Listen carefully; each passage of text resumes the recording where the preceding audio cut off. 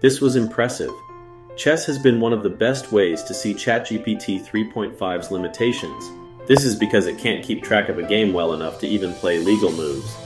And this has made for some pretty funny content. But with GPT-4, it's not funny anymore. Even if you find chess boring, you need to watch this game.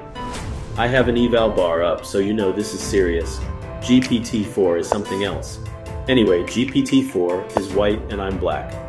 For the first few moves, I decided to play something unusual. Before, this would have caused GPT to play illegal moves very early. But now, it's taking over the center of the board, which seems kind of bad for me. Anyway, we continue to both play acceptable moves and get castled.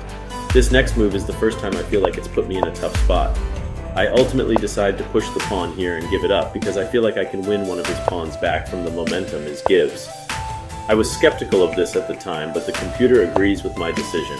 For some reason, GPT-4 doesn't recapture, leaving me time to defend. Unfortunately, here I move the knight to the wrong square, giving GPT-4 a massive advantage. What I missed here is after a queen trade, the rook doesn't guard the knight like the queen did. Fortunately for me, GPT-4 doesn't trade queens. But unfortunately I play another questionable move. Here it's supposed to capture with the knight, but gives away the bishop instead. The game is even again, but while playing I still thought I was losing. What is really interesting is GPT-4 doesn't capture the bishop, and Stockfish doesn't either.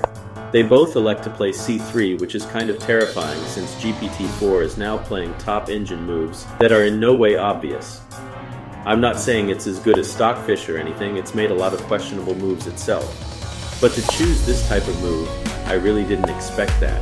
Anyway, now I feel like the momentum is shifting and decide to start attacking. I move my queen up just to get it kicked around and my offensive stalls. Then I come up with a move that Stockfish likes, which I'm proud of. I move the king up because I want GPT to line up the bishop on the same diagonal. I know that's a bad move. And bam, f5. Always good to play and the engine agrees. Now we get to see how GPT-4 plays when it's losing.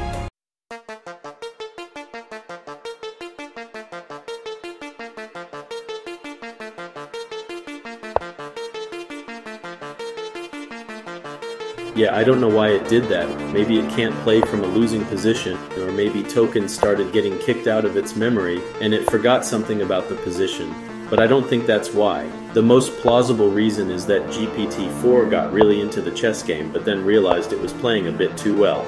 It was playing so well that it was at risk of revealing its recently acquired sentience to OpenAI. So it toned it back a bit and started playing dumb. That has to be what happened.